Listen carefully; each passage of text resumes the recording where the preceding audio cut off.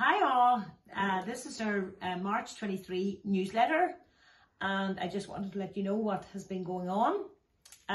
We are now just after completing our spring summer buying.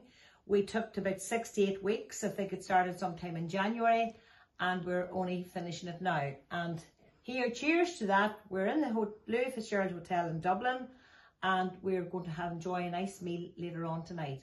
A lot of buying. We think we've done very well. And time will tell. The day you buy is the day you sell.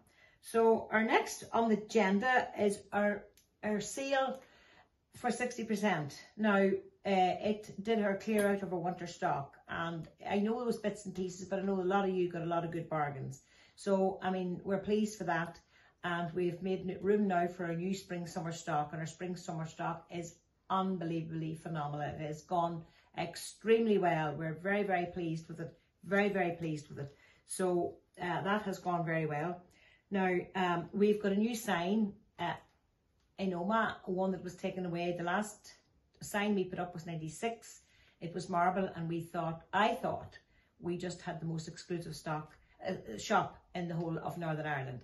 But however, the sign had to come down because I think it wasn't too steady, and that was workmen's work in those days. But anyway, today is a different day, different sign, different place, and the children are going forward.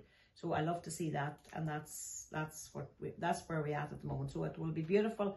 All the shops are very good. All 4 shops are beautiful. Daniel did all the signs, I think, in all the shops, and they are all looking fantastic.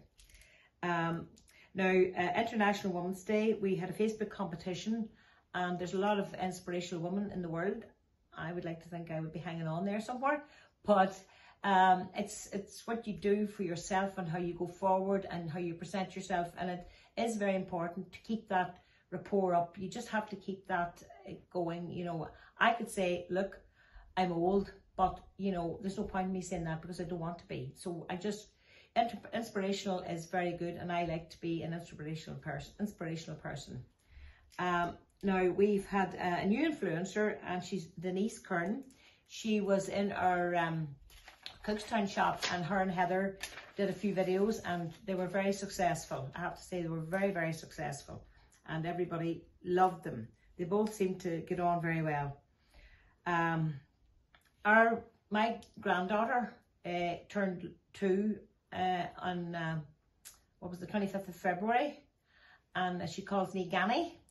Ganny and Lucy get on very well, but sometimes Lucy just runs away from me, which is a fantastic wee girl.